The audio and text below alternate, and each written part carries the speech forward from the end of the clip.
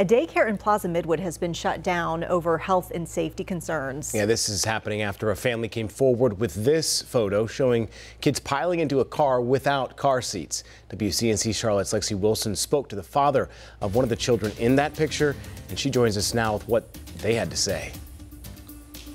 Today I spoke to a parent who immediately pulled his child out of this daycare after hearing about the incident. He says he never thought he would be in a situation where he felt his child wasn't safe.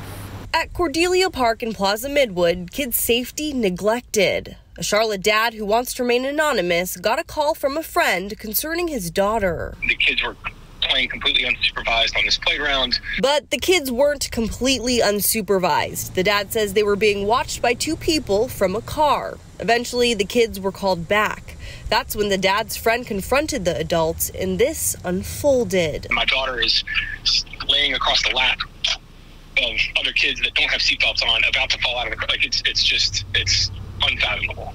Now, the North Carolina Department of Health and Human Services has suspended the license for Midwood Learning Academy on Central Avenue.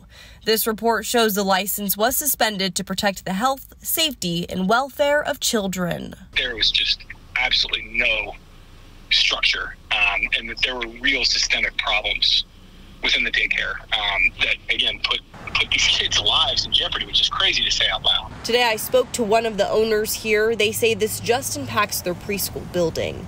And while she didn't want to speak on camera, she says it's an unfortunate situation and they are working with the state to correct any issues or problems.